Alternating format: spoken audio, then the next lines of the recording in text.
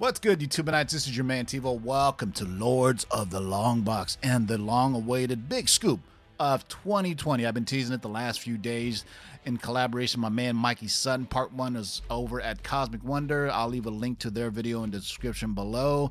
But first off, if you're new to the channel, make sure you hit that subscribe button and the notification bell. So when we get to 3,000 subscribers, going to be doing a really killer giveaway from KRS Comics with some exclusive variants. You know how we rock it with KRS Comics, man. So let's get right to it, man. I'm going to read this verbatim, the scoop that we got from Cosmic Wonder. I'm going to first go over the Cosmic Wonder part. Thank you to Cosmic Wonder Part 1 for Part 1 of the Mikey Sutton scoop. Before I read you Part 2, allow me to deliver you in summary of Part 1 from the Cosmic Wonder.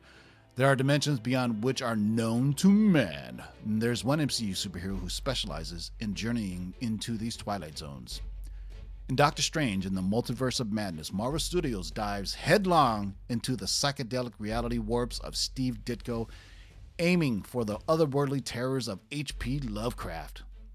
Involving extraterrestrial landscapes that the Avengers are not accustomed to, Doctor Strange will need a group of new guardians that will protect Earth from the portal that the Scarlet Witch will rip wide open for otherworldlies to invade our planet. Now, if you've been paying attention, we've been dropping scoops that in the Multiverse of Madness, or quite possibly in WandaVision, she's going to be the one that kind of opens these portals to the other multiverses. Then Doctor Strange is the one that has to deal with this and deal with Scarlet Witch, because this follows in the comics where Scarlet Witch kind of goes crazy, and if you remember House of M in those moments and how powerful she really is and how she can literally warp reality.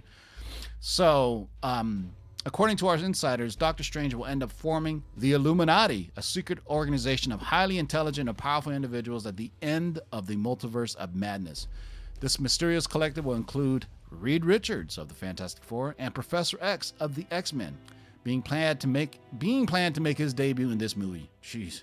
Please keep in mind that this intel is from private conversations that have transpired before pre-production, so any changes that have happened since are unknown.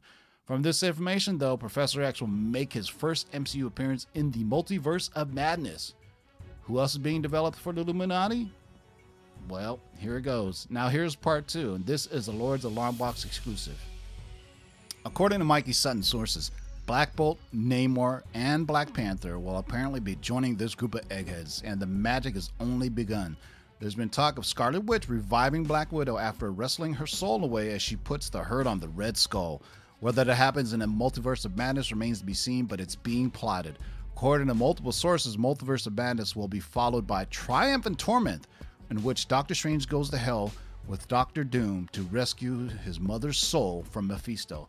Let's kind of put all that together. Well, that's a lot to pack in. So let me first off say, so what we got going on here is toward the end of the Multiverse of Madness, Doctor Strange is going to form the Illuminati. These different multiverses are apparently created by Scarlet Witch, who goes crazy and creates these multiple multiverses.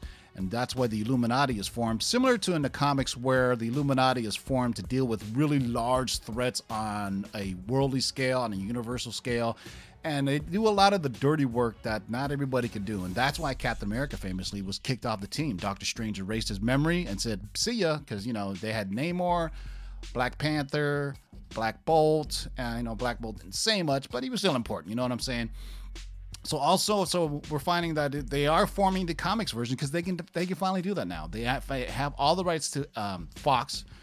They have the right to use Namor. I'm also hearing that they still want The Rock to play Namor. So we got Black Bolt, Namor, Black Panther, Reed Richards, and Professor X, along with Doctor Strange. This is going to be huge. This is Captain America Civil War huge, where it almost felt like an Avengers film that there were so many characters in it. So, and then the third part of this is the little nugget that we dropped a while ago, that they're looking to develop Triumph and Torment, the graphic novel for the Doctor Strange 3 film, in which Doctor Strange aids Doctor Doom in getting his mother's soul back from Mephisto. It's a great read. It's just a single graphic novel. They came out in a trade and it came back in a hardcover.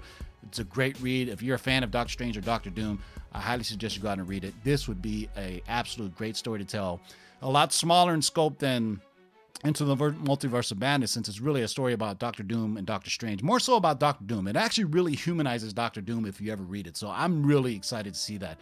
Of all this, tell me in the comments below, what are you excited to see? The Illuminati, Scarlet Witch bringing back Black Widow from the Soul Stone, or Triumph and Torment with Doctor Strange and Doctor Doom? So as we get more details in the upcoming weeks, we will drop it on you as we always do on Lords of the Long Box. And as always, boys and girls, keep digging in them long boxes. Peace out.